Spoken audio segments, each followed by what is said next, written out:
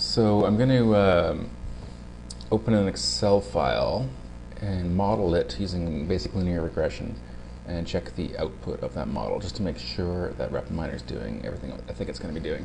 So the Excel file I've made, it's called fake data. Now it's built using a known model. So I created this data, this random data, but the y is set with these parameters here, 0.5, 1.1, and -2, with a bit of random noise as well.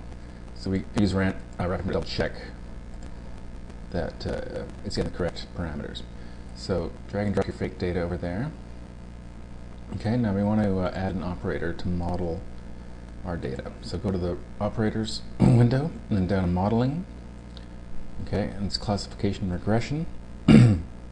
Linear regression happens to be under function fitting, but we can find it this way. So go to the filter dialog, type in linear, okay, and it'll display anything that has linear in the name. So linear regression.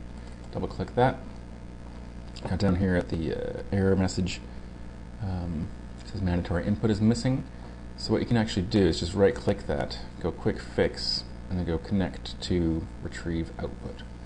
Okay, so this is retrieve output is the Excel file that we've retrieved from the repository.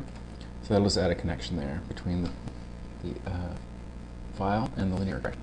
And then what you want to do is connect the model output to results window, like that, and run it, and we'll check the results. So hit play.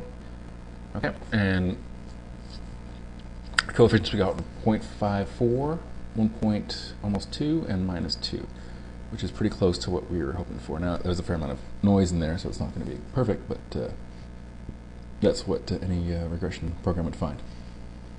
Okay, and they're also significant. Standard error is small compared to the coefficient. T-stat is large. Significance is low, or is close to 0.